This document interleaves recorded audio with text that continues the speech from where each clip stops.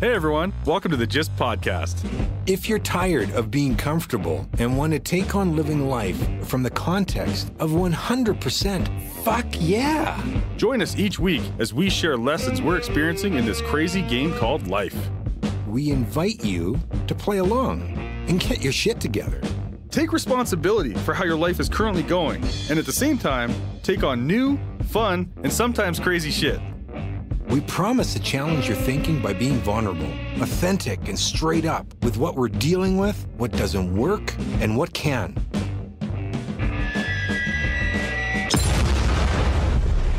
Be warned, this is not your grandma's podcast. Good morning, beautiful people. Welcome to episode 49 of the Gist Life podcast.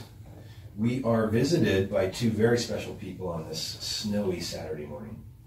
One was a former soldier and elite athlete. The other, a ballerina and recovering lawyer. From being held hostage by a Mexican cartel at the end of a gun barrel to battling with the raging burn of alcoholism and tasked by the fear of raising children alone. They are a husband and wife power team who've seen a lot together and do even more as a team to help each other and those around them to surrender to uncertainty and stand confidently in their heart's purpose, showing what it takes to be able to give up the act of trying to always live up to other people's expectations. I'm sure you get this often, and I admire and respect how you two show up in the world with the ease and grace that you have.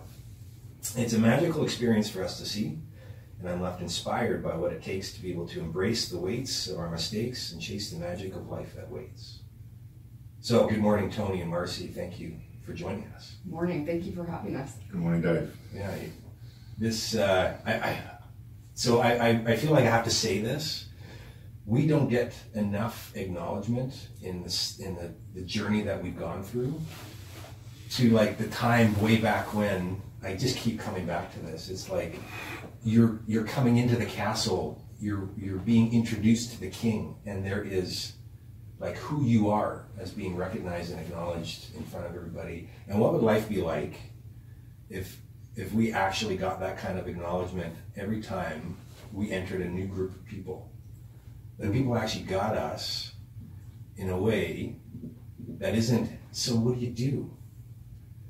Which is why I do this. Because it is not what we do. So welcome. Thank you. Yeah. Really good to be here. Excellent. We're excited. What do you got to say, buddy? In general about what you said, or just good morning to the people? Just good morning, whatever's there for you, man. My name is Wakefield Bruce, drama poet. I am very excited to be with Marcy and Tony because of what you guys want to bring. And I would like to be a part of that because it sounds like the art of word via you at Creative Mornings the other day has inspired you to want more words happening around you, and you want to facilitate that, and I would like to help be that big mouth. Absolutely. Yeah. I just can't wait to have poetry in Calgary's beautiful Grand Theatre. I just can't wait. Be super cool. It sounds like you two have a lot to write about. That was a pretty interesting bio. She's like, holy fuck. Yeah. This is not what I signed up for. Yeah. I don't know. I mean, I sometimes think, and I've always sort of thought that I live an unremarkable life, and I don't mean that in a I feel sorry for myself sort of way. You mean in a human being type way, like you're not special. Right. And that, weird stuff doesn't happen in my life, or it hasn't taken any weird trajectories that maybe when I look at it, when I hear David say that stuff, I think it probably has. Yeah, it shifts the perspective a little bit. You're like, wait, is that me? Is talking about me? Right. Wow, I'm pretty special. Yeah. The things that really define us in our journeys, and then we kind of dismiss them. Not kind of, we just dismiss them. And to somebody else, it's like mind-blowingly, I can't believe that's even something that somebody had to deal with, could deal with, was left to deal with, right? Like, and the reality is all of us got so many of those stories. Yeah. Yeah, people who are saying that to you are sitting on something just like that. Yeah. And they because it's their normal, so they just think, oh yeah, well that was not a big deal, and we got through it, right? You know. Exactly. But oh wow, you were held at gunpoint. Tell me about that. You know. Yeah. I want to know about that. So I actually do want that. But you, by the way, this is all about you guys, so you're welcome to share whatever you want to Do you share. want to hear the gunpoint story? That's a great way to start. Why not start off with a bang? Yeah. Go ahead, Sorry about the pun. Yeah. Sorry So- about the pun. So, I guess there's a little bit of a backstory. So, Tony and I had built a business and sold it to a big insurance company. And we worked, we were then hired on by that company, and we were making money hand over fist, and we started to get fairly self-important, or at least I felt. And looking back, I feel that I got very self-important. I think I was way more self-important. Well, and started attaching to titles and the amount of money in the bank account and different benefits and bonuses and all of those things that typically define people. And but truthfully, deep down, I never felt that I was doing what I should be doing. I always felt that what we were doing was sort of meaningless, but having the bank account was honestly a huge grab, and the title that I had was very impressive to my family and to maybe people that I knew previously, and it seemed like the right trajectory to be on. So that's sort of the backstory. So we had a bit of cash burning a hole in our pocket, and so we bought a resort in Mexico. And on the day we inked the deal, the universe put us in a situation where we were out for dinner celebrating, and we were with I don't know, about 40 friends. Wow. And it wasn't purely a celebration for that, but anyway, we're in this restaurant, and everyone's enjoying themselves, drinking wine and whatever, and the maitre d' comes into the section of the restaurant that we were in. And we took up the whole restaurant, and he was sweating profusely, and took a minute to realize what the hell was going on. But I looked up, and he was right in front of me, and he had a gun to his head. And so this is at the celebration dinner. Yeah. So the maitre d' had a gun to his head, and so then shit got real. As they say. Right, Yeah. and a few more guys entered the restaurant, each carrying a different variety of gun. I was away at this time Yeah. in the washroom having a pee and whistling tunes, and Yeah. I had no idea what was going on. It's all good, right? Yeah. Wow. So then my, you start to perk up, and if you want to live in the moment, I'll tell you, you're in the moment, and those moments are like hours, seconds are like hours. And anyway, so the long and short of it was that they wanted a vehicle, and the person who owned the vehicle, A very nice vehicle. very nice, right? It wasn't a junker, and he was resisting, and therefore things escalated. Was this person was part of your group? Yes, yeah. Perfect. Personal friends of the group. the keys. I know. Right. He actually gave the keys to his wife, I think, at that point, or threw them in the pool, I can't remember. Oh. Anyway, the situation escalated. He did what he felt was right in the moment, and that's, neither here nor there. But things escalated, and we were then put onto the ground. So it started with, the head gunman was wanting the keys to the storming of other people. They just wanted cash at first, so they were just robbing us of cash and phones because they didn't want anything recorded. And it turned into us laying on the ground with guns to the backs of our heads. There wasn't 40 of them, but there was sort of assigned guys per group of people. Right, and then... And I'm still having a pee. It turned into... Imagine your surprise, eh? Wow, I can't wait to hear your perspective. It turned into almost like a comedy. It was so ridiculous. Like it was insane. It's got to be an awkward thing. It must be weird when you're the gun. Okay, now everybody lay down. Like that's just got to be weird for everybody. Right, and of course there's a language barrier as well. And then I'm sorry, what? yeah, the threats started escalating. Yeah. And luckily I totally. didn't understand them, but a friend of ours was very, very upset by what was saying. They were going to take the women and I think your dad was changing his hearing aid back Right, then. my dad missed the whole thing and asked me what was going on. Although he was Why are you guys laying down? Yeah, why is everyone under the table? Yeah, I just want to He eat. thought they were collecting tips, I think, or something. Oh, wow. Or something. Anyway, I mean, at the beginning, because it is very surreal. Sure, so it takes yeah, everyone like, a moment what to is realize going on? what in the hell is going on. So I'll let Tony interject with sort of his. Is this about side the time of when it. you were getting Well, on your feet, I had or- washed my hands and I was coming back with my hands in my pockets, and I thought they were playing games or something. Someone lost a I thought, contact lens? Why is everybody lying on the ground? And this guy stepped round the corner of the kitchen and made me kneel down, pointing a revolver at me, and put the gun in my mouth.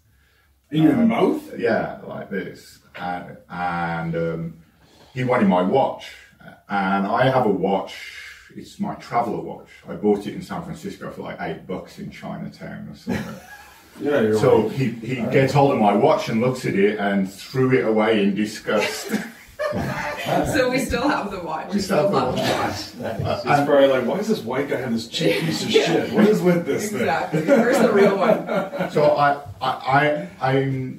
Marcy said, it's very surreal, and what's going through my head is the scene in Snatch in the bar where the three guys walk in and Vinnie Jones as Tony Bullettooth. He's in the bar and they're trying to hold him up with a replica gun, and he's got a Desert Eagle point whatever.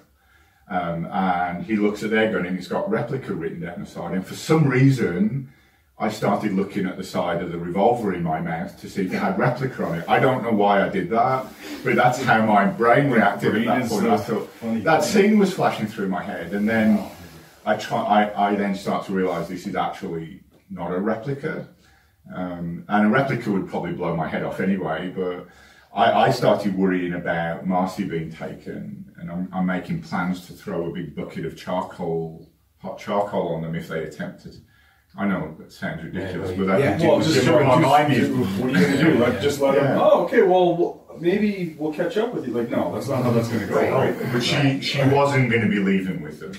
That's how my head Over my dead body. Yeah. And so, anyway, not to make a long story longer, but eventually the maitre d' actually was taken hostage, which was really, really awful. It wasn't one of us. It was someone who was more vulnerable to begin with. Yeah, no kidding. He was dumped off a few miles down, unharmed. Well, that's good. And thank God for that. And but as they were leaving with him, and we didn't actually know what was it was chaos, right? As you can imagine, it was chaos. But a German Shepherd, I kid you not, like came out of the darkness, this massive Alsatian, And bit one of the and dogs. attacked one of the guys, and he shot at it and missed it. And then all of a sudden they were gone, and then we knew that the maitre d' had been the taken. shepherd had them in a panic Attacked and they freaked out. Yeah. and left. Dude, that is That is like guardian angel type stuff. yeah. That is. I think our biggest worry at the time was that the Mexican police would show up.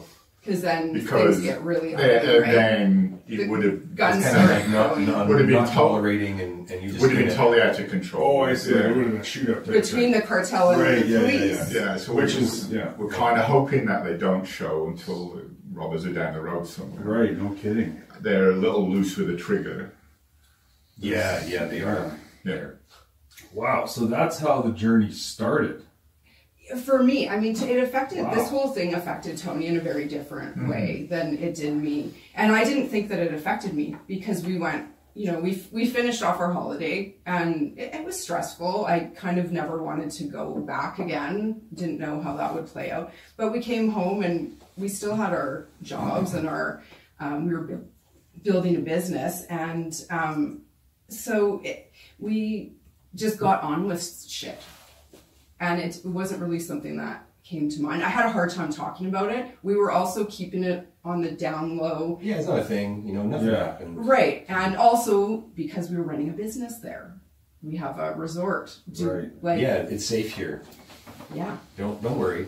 Which I had serious problems. Oh, especially when you're with not being completely honest about that. It's not like people go there and get held up at gunpoint, touchdowns or anything like that, right? Right. Wow. So then for me, some strange stuff started happening. Probably maybe even 6 months later, I started avoiding like the bank. I started having panic attacks and things like that, getting onto airplanes, and nothing that really made sense. And I truthfully did not make any sort of connection at all. And I realized that I had this, the only thing that I can liken it to is like a hot coal in my stomach at all times. So that's kind of that weird thing you get when you're anxious, but it was all the time. And so it was very uncomfortable for me, and confronting it was nothing that I wanted to do. I didn't want to see counselors and anything like that. And also, I didn't know what the hell it was. Right. I thought it was just work stress. And probably 8 or 10 months later, I started realizing, strangely after reading Amanda Lindhout's stories, do you guys know who she is? Not familiar. Let's be honest. What I experienced is not in the realm of what she experienced. Is she from Alberta? She is, and she was taken hostage. I saw her speak in Somalia. It was pretty intense. So it was the first time that I had heard PTSD, and I thought, shit, that's what I have. And then the journey sort of started for me. So just for context, like approximately how long ago was this? I think it was 5 years ago. 5 years ago. Yeah. Okay. Wow. Yeah. Okay. So definitely want to hear more about that if you're willing to share, but I'm curious to know what this was all like for you. And if this is like drumming up stuff for you guys? Not at all. No.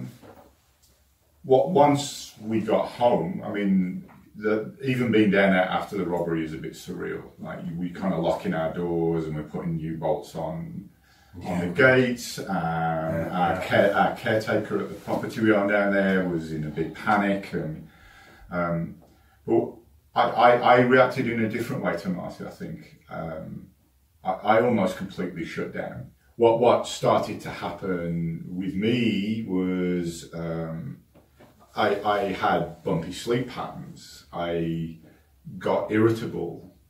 I got a little impatient. I felt like my masculinity was bigger than this incident somehow. And I grew up in an Irish family. My father's from Northern Ireland. We had a lot of bomb and gun problems during the Troubles, both in England and in Northern Ireland. So my father raised me, and he's a powerful man, to not ever express feelings or worries or hurt. You work. If you're broke, you work. If you're upset, you work. If you're divorced, you work. And you work and drink and work. And so I've been in recovery for some years at this point. I'm not sure how many, over a decade. So I actually started doubling down on going to meetings. And when that incident happened? Yeah, sometime afterwards, because You noticed something was going on? Not really. I think, Marcy and I have a very close spiritual relationship as well as a marriage. And Marcy's not afraid in the gentlest and kindest possible way to say, like, you're not behaving like you normally do. Maybe you should. So that really helps me. I send him to meetings. Yeah. Or you're doing dumb shit. Yeah, and that's so important and it's so critical to be able to stand powerfully there because you love him. That's it. Nothing else. People are so quick to be like, well, this isn't working anymore. I'm out. Yeah. It's so weird how, we're in love and we expect that to be the glue that keeps everything together for the next 60 years. It's kind of weird. people don't think that there might be some work involved, or you might actually have to sacrifice something or support the person or that kind of thing. Right? I won't speak for Marcy, but I believe that our spiritual connection is much deeper than the word love. But more so since then, this sort of this blip in our lives has changed everything, I think. And it wasn't just the robbery, because stuff happened after too. Sure. You know, to add insult to injury, when we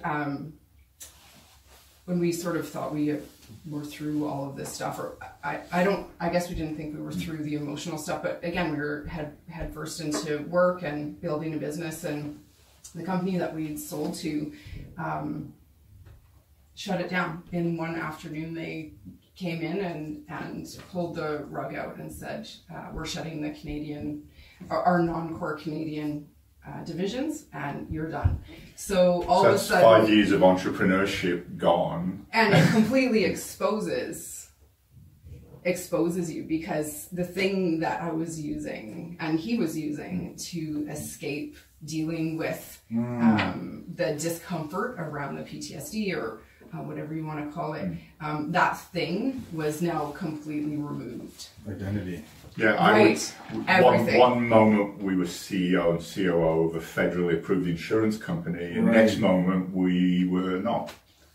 We were Tony and Marcy. I mean, your other life was gone. Right. Yeah. Right. And the thing by which all around us measured success, who we were as people and how successful we were, it was gone in 15 minutes.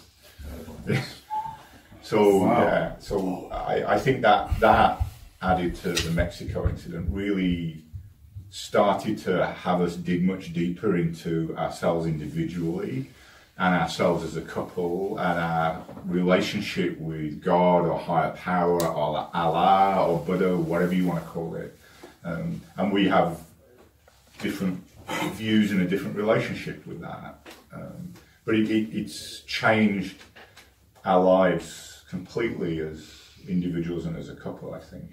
Yeah, I think so. When the robbery happened, I don't even know if that's the right thing to call it. I hate calling it the robbery. Hold up.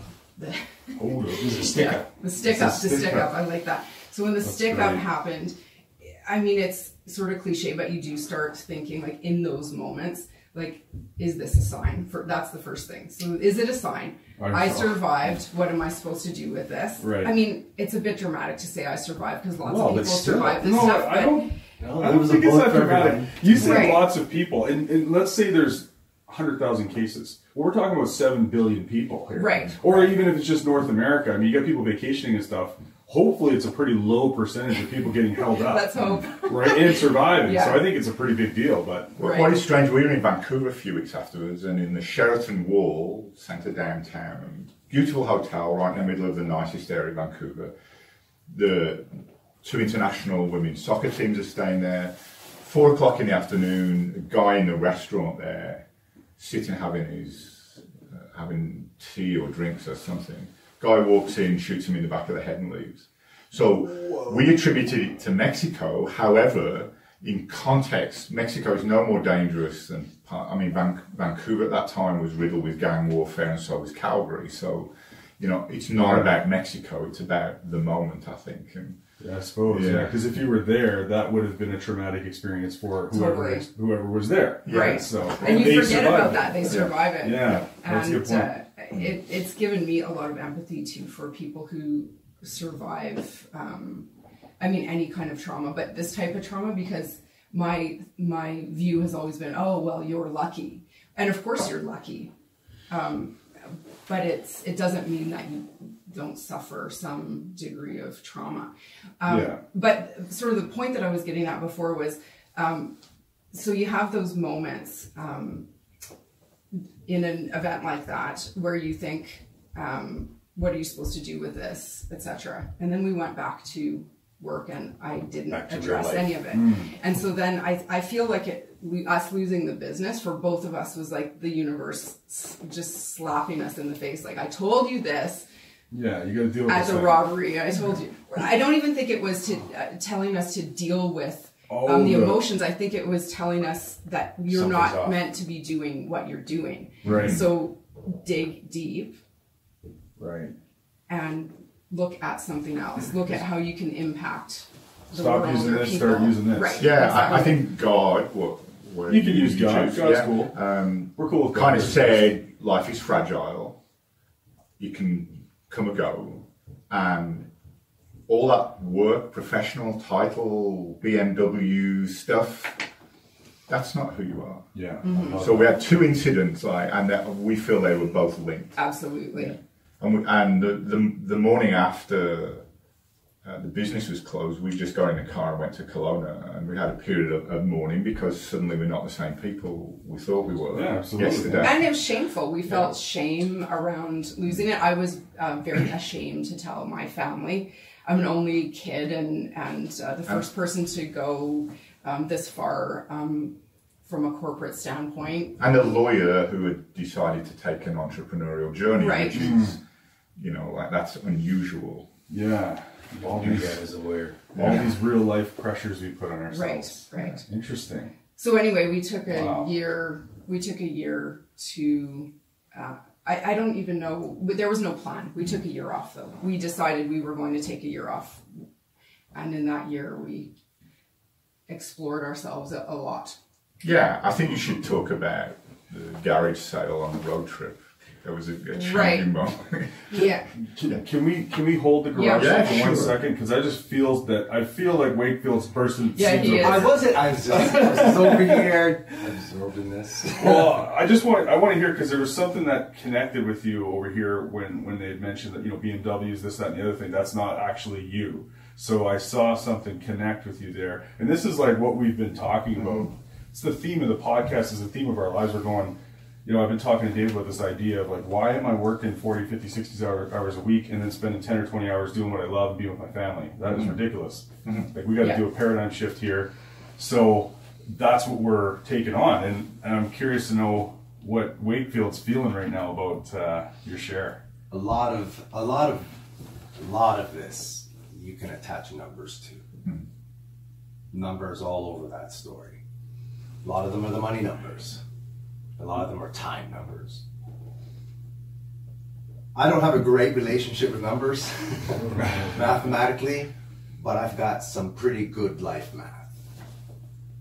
And I just heard numbers flying through that, like all I could hear, I could just hear stuff, things, and numbers. So I happen to have this poem called Death by Numbers. And the reason I wrote it is because there's a ton of numbers out there that we pay attention to, that are supposed to be important. Financial numbers, but being number 1, being top 5, top 10, top 40, right? I mean, there's all kinds of lucky number 7, unlucky 13, 666. There's all kinds of fucking numbers around that don't do shit. 420. I smoke all day. So, and then there's these numbers that hide in plain sight. They're the ones that actually do help keep things in order, some semblance thereof. We gotta live together. There's 7 billion plus of us. So I just wrote this poem about numbers. It's called Death by Numbers. There must be something wrong with my arithmetic. This ill-divided world could truly make me sick.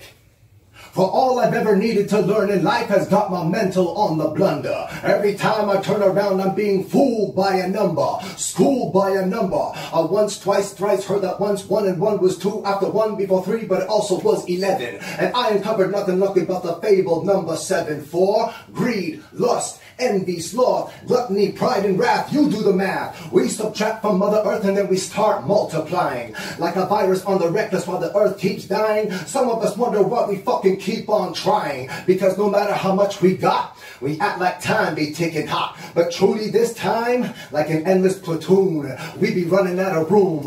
We created 3 worlds cause we be running out of room. In the 3rd world, 4,000 children die daily, due diligence to disease, distemper, dementia, destruction, disdain, depression, despair, and dysfunction. And we be running out of room. The 2nd world, containing concepts of calculating communism, created the construct, fermenting the crushing Cold War, and we be running out of room. room. In the first world, we've got appetites like gigabytes. Environmental pugilists keep losing fights because the man be fighting techno hippies with knits for the nanites, nesting in the blackest undercover of force-filled nights, and we be running out of room. Glaciers receding, volcanoes exploding, the waters are bleeding, the soil is eroding, plate tectonics breaking down like ebonics, our cultures are broken, Mother Nature has spoken, and we be running out of room. H1N1 present in swine since 1999, claimed 23,000 in a very short time. Avian flu, gripped 5,000 by 2, as plague bubonic, moved that rap supersonic, as tens of millions fell victim to chronic malaria and mosquitoes, numbered man by the millions, while they bred by the trillions. 4 legs good, 2 legs bad, so saith the shepherd, so saith the flock. Farmageddon is upon us, my brothers and sisters, so saith the shepherd, so saith the flock. And we be running out of room, and then we aim for the stars to do the same shit to Mars. Cause we've been running out of room.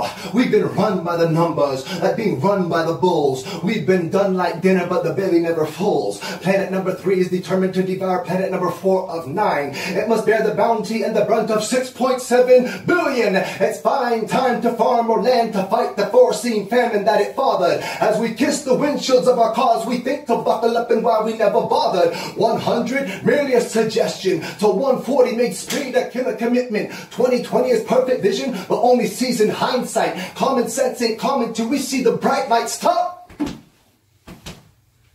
Like a ticker on triple bypass. Come join the Zipper Club. Like long grain rice with some NB in it. To save your fucking life, it only takes 5 minutes. As men in white attempt to play hands of God, tenuously trying to turn back time on 33 years of working 9 to 7, the fact you've been smoking since the age of 11, at least once every waking hour. Now at 5'4", you're squeezing 3, 2, 1 through your bathroom shower. Declining your 14 days to make 365 is the reason that you lied here and barely alive. You're being ruled by the numbers, and this time it was a leap year. It was 366 to put your sorry ass here. Now life is all but a stopwatch, quick ticking past the quintessential moments of your life. The quell to crest time creating catalytic strife. The space-time continuum has got you on the ripple by breaking life down to its last participle. Your physician peels down like a cool calculator. Now the number 8 looks like a defibrillator. You've been mastered by the numbers. And finally, infinity is realized by the letter C. Clear! Whoa. I was just thinking we need to get a prop mic so that he can drop one every time. That's just unbelievable, man. Wow. I just feel I had a life-changing moment. Yeah. Isn't that incredible? It's incredible. Yeah. Wow. I do. Was there Unforgettable. something there, like what, if you were to pull out what got created there for you, what is that? Can you put your thumb on it at all? I actually can, because I love that, the whole discussion around numbers. I've grown up in a Western culture where you go to school, you get an education, you get a job, and you work till you retire if you survive that long. Right. And then you get some fund manager feeds you the money that you've earned over those years till some moment when you die. That's been pre-calculated. By an actuary. By an insurance actuary. Like, how fucked is that? And like, it doesn't. None of that is actually real. You just become like this. You become a bee.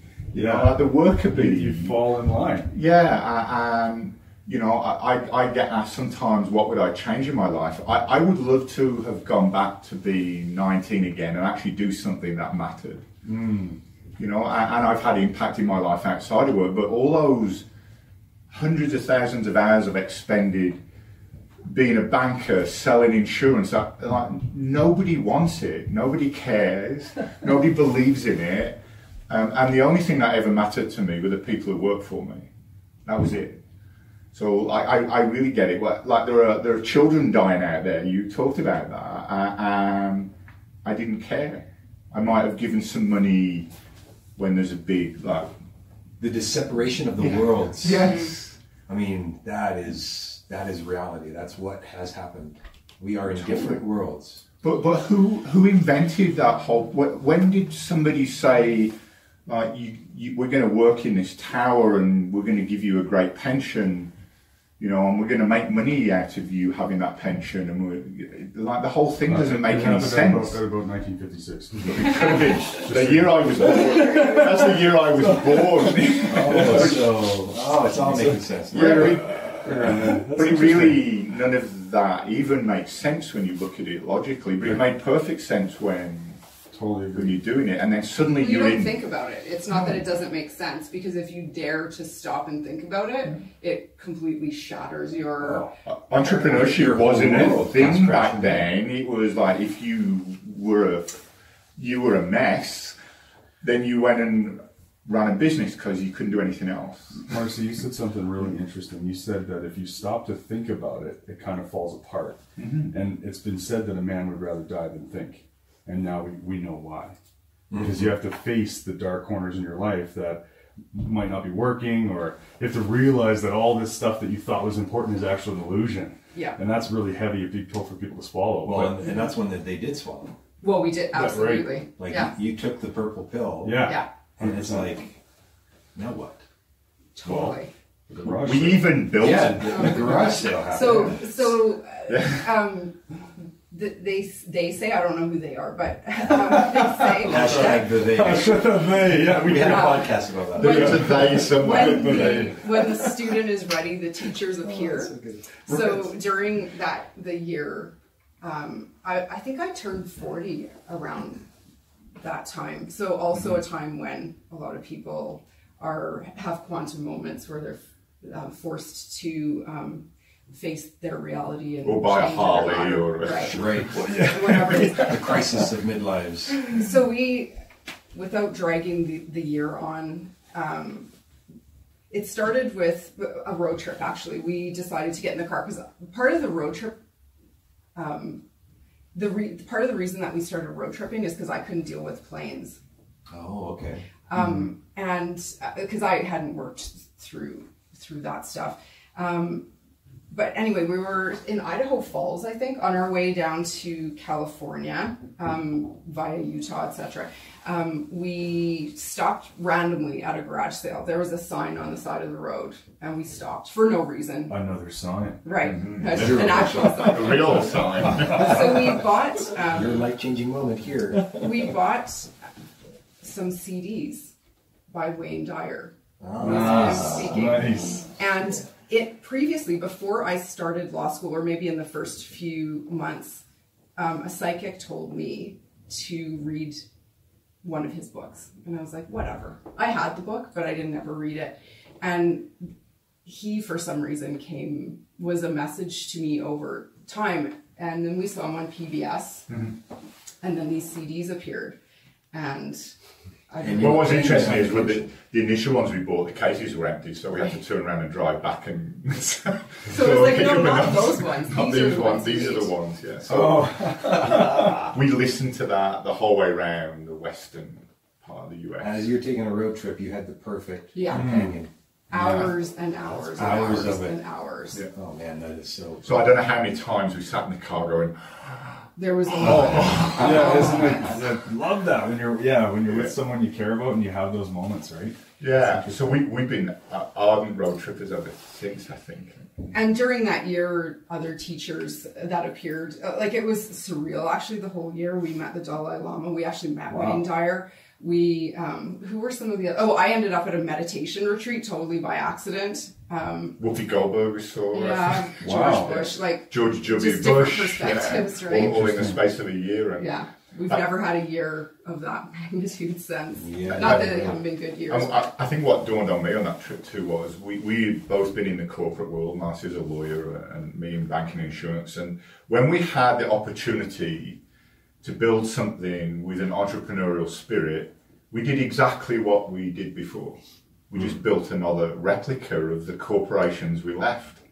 So that was an interesting thought, that given the freedom and the choice and the chance to go build something, our natural numbers instinct made us go build what we just left. So we will never do that again. But it was such an ingrained automatic thing for us to do. So even given the freedom of choice to build something, Right. we replicated it. So isn't that an interesting moment? We're left trying to solve the problem with the original thinking that created it. Absolutely. Yes. Even given a couple of $1 million of investor money, the freedom to do it, and being able to write our own pitch, build our own fortune. Part of it, though, is because there was investors, etc. Because there's that expectation, or what you believe is the expectation that someone else has of you, that's a thread through my entire life. Man, Mr. Wakefield, you get the mic again. Something that I've noticed, so I'll say this again because I haven't said it in front of you guys. And something I came to realize with people watching, and I'll try to make it very short, and that is, I've realized when a person is alone, and they know that they are alone, they will behave naturally. They'll talk out loud, they'll pick the nose, they'll sing off key, they'll dance like no one's watching because no one is. But all kinds of weird isms and nuances and neuropathies will come out. That's what happens. And it happens to everyone. As soon as a human knows that they are in the presence of another, and it doesn't matter if it's in person, if they know they're being listened to, if they know they're being watched, what I realize is a human will attempt to act naturally. When they're alone, they behave naturally. If they know they're in the presence, so right now we're all attempting to be as natural as possible. You're on stage as soon as there's another human. The relationship with numbers that I'm going to attach to that is I notice that people have predictable humor, have predictable behavior when they see certain numbers, depending on how they're attached to those numbers. As in, like, what happened to you? The predictable way it was going to go was, we're going to do this again. People's behavior can be automatic. Certain numbers that they are attached to for certain reasons, not reasons you can really touch, but an experience. And there's a number. There's a number. And I'm not trying to get woo. I notice this is true. People see certain numbers in their bank account, and that decides how they're going to be acting for the next little while. And that's fear sometimes. That's the way I feel. It's just that simple. Yeah. But some people are attached to numbers in an oddly predictable way. It drives their emotions. I want to point to something with that. Because you hear a lot of things about research and statistics, and we've found this, and we've found that. So we study humans, and we find out different trends about how humans behave or how things operate. And I think that all that stuff is accurate because we're seeing how a human's behaving in the natural environment. And I think that once you become aware of some of those things, like there's a lot of people who run around going, no, that's how it is, man. I've seen the research. That's how that's done. And I go, yeah, I totally get that. And the people that you're researching are probably not aware that that's how it is. And now that you're done the research, people are aware of it so that they can notice it in their real lives when they're walking around. They go, oh, this is really weird. I feel super insecure because I'm broke. Like, what's that about? Because I got a great family, and I've got this, and I've got that, and I've got this, and this, and I feel like inadequate because I'm broke. Well, now that you're noticing that, you can start to like do something about it and shift your context and your thinking around it. So you're no longer a default, right?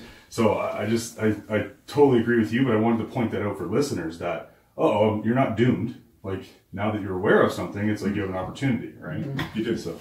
Yeah. I don't think ever once we sat down and thought, what would we love to do? It was an automated response.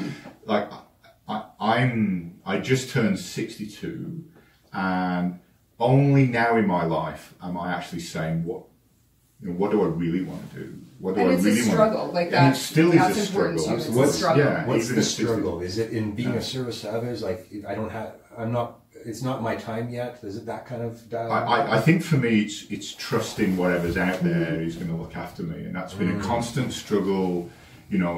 Surrender, and having faith that if I do the right thing will happen. Like I have been programmed. If I'm broke, I'll go work, whatever that is. Like if I'm scared, I'll go work. So I've had always this dilemma of, yes, I trust God. Yes, I have a deep belief that there's something greater than me out there. However, I've generally treated whatever is out there, God, as like my emergency fund is get me out of this one. That's so great. That's so great. And I see that in a lot of people. It's, oh fuck, if you get me out of this one, I promise. Is that a hashtag?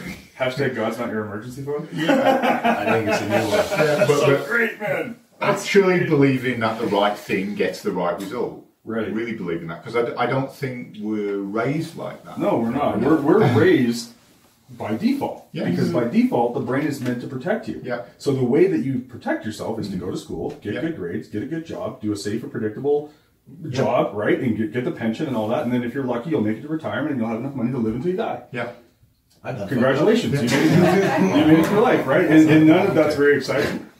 No, And none of that. It's not. Right? Yeah. There are aspects of that career that I've loved, and it's Sure. all been people. None of it's been the numbers.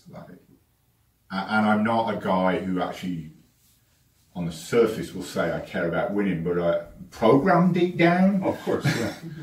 program deep down, you do. Yeah. You, you can't help it. You can change the context for what winning actually looks like. Right. Yeah. Absolutely. So I would say that you are a champion for winning, and for others to win. It's just your context for it has pivoted. It's has shifted. right, because I think it was different for you in the past as a more Yeah. junior.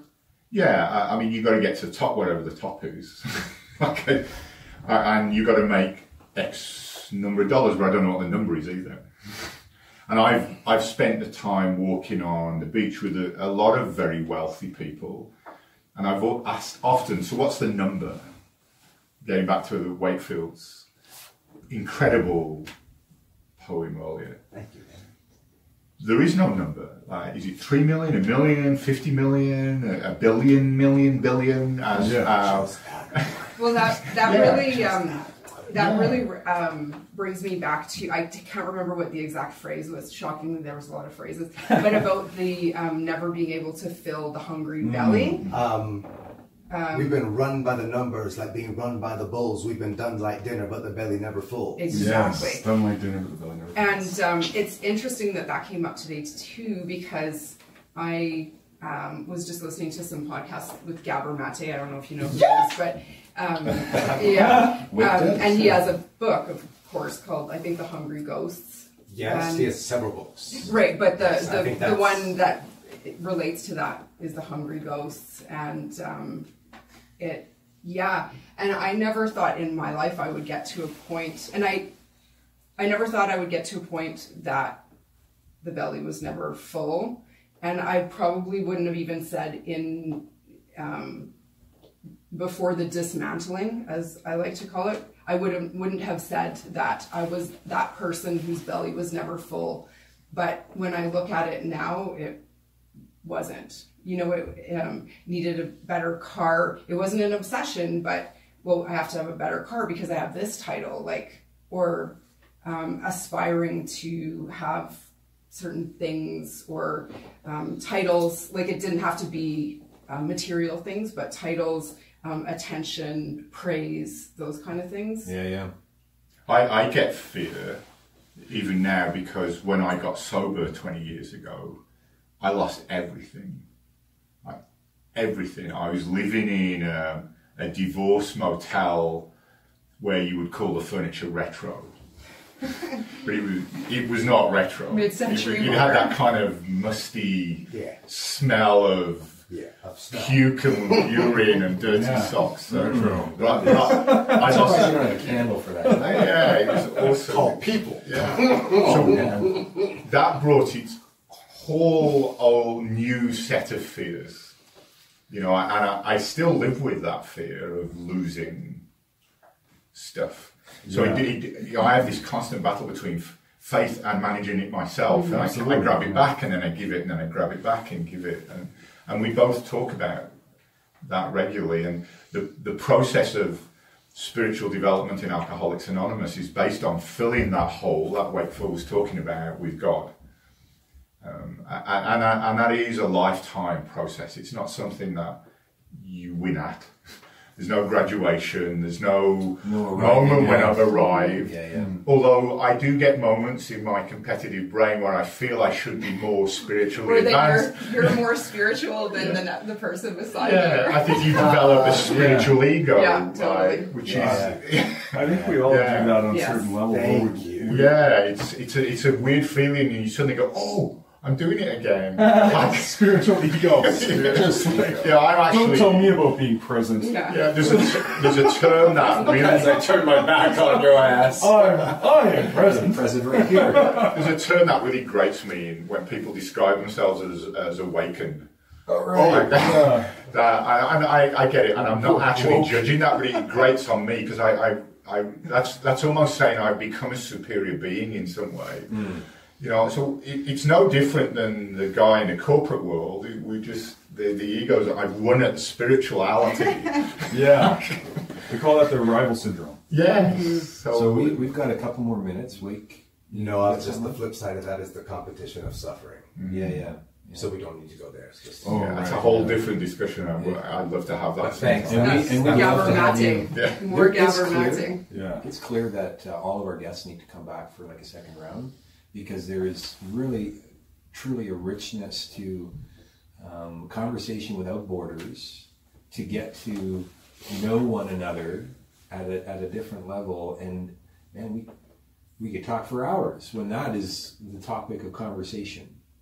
And I really appreciate you guys for playing the game, being willing to play the game. It was a great experience for me. Yeah. Well, you've been on many podcasts as of late, and I've listened to them, and it's like, yeah, that's not what we're going to talk about on the Jess, which is perfect. It's like you got to talk about all those things, and that's not what we're going to talk about here. Well, conversation should never be the same. No. I would like to, I think there's a ton that somebody could listen to and pull out of there. And sometimes advice is overrated, I get that. But I'm curious if you have something, given the conversation we had today. Someone's listening, they're dealing with something. I'm just curious to know, regardless of what that thing is, because ultimately if you boil it down, it's all the same thing. It's something that you're faced with, that you don't want to deal with, or you're afraid to deal with, or whatever. And it's all relative. My problem would be this small, your problem's this small, but it's relative. I got this thing I'm dealing with. So what do you say to those people who are facing something that breaking They down? both pointed at each other. Default. Yeah, default. I don't know that I would have advice for someone dealing with something, but one of the things for me that has helped is really understanding how everything is connected and that the problem is part of something bigger down the road. And there's no doubt about that. There is no question about that. And then also understanding how connected we all are and that we're really just stardust, baby. We're all So if part I of a whole. Yeah. the first part that you said that everything's sort of connected. So what I heard in that is that basically if I ignore my problems today, if I pretend that they're not real, or if I say one day, someday when I get this dealt with, I'll deal with that, that likely isn't a very good plan. Is that fair? No, like we have a saying, if you don't learn the lesson the first time it's presented to you, you get to keep relearning the lesson. Right.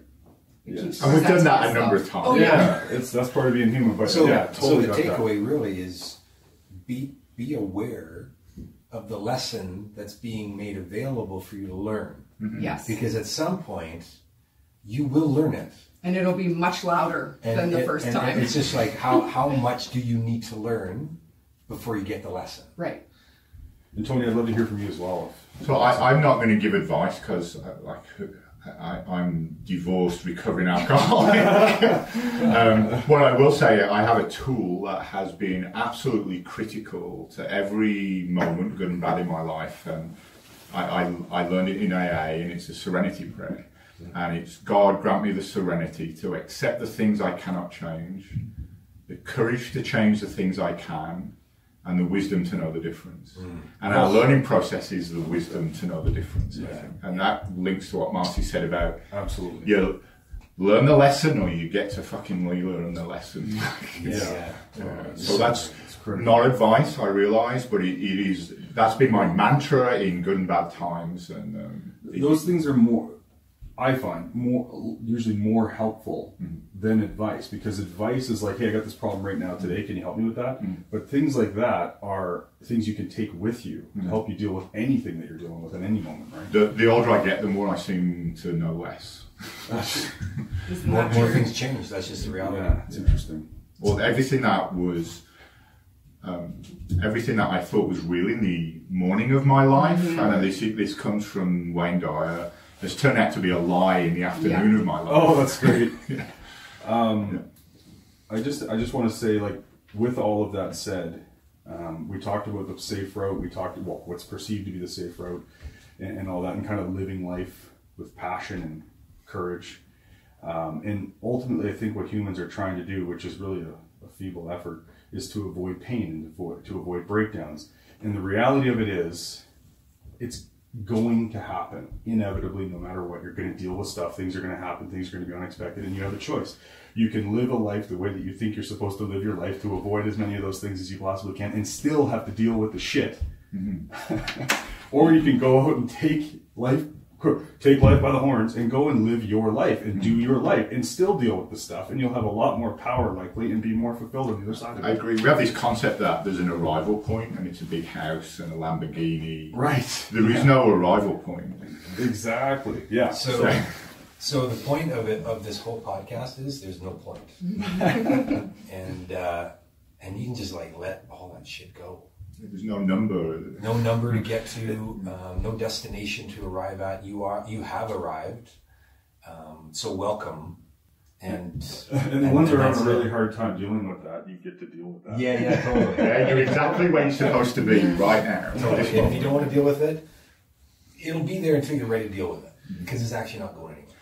And at the end of the day, when you leave this current life, if you haven't learned your lessons, you're coming back. Yeah. Can people be in touch if anyone's touched, moved, and inspired, such that they actually want to reach out? And okay, great. Yeah, absolutely. I'm on social, so I can be reached on LinkedIn at Mrs. Craft with 2 F's.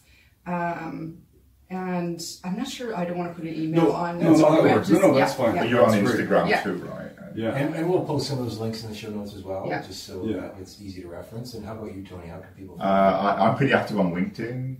Yes, you are. I am active on there, and you can actually reach me at the Grand. If you call the Grand, you can press 1 for me. Yeah. Awesome. Speak to me directly. Press 1. Really great. Well, thanks so much for listening. Thanks so much for coming. Incredible. Wake, thanks for dropping thanks to everybody. your wisdom and your work. Aaron, thank you for being quietly Thanks, Aaron. awesome in the background. I'm never going to forget what Wake did today. I know. It's so great. Have a great Saturday, and we'll see you next week.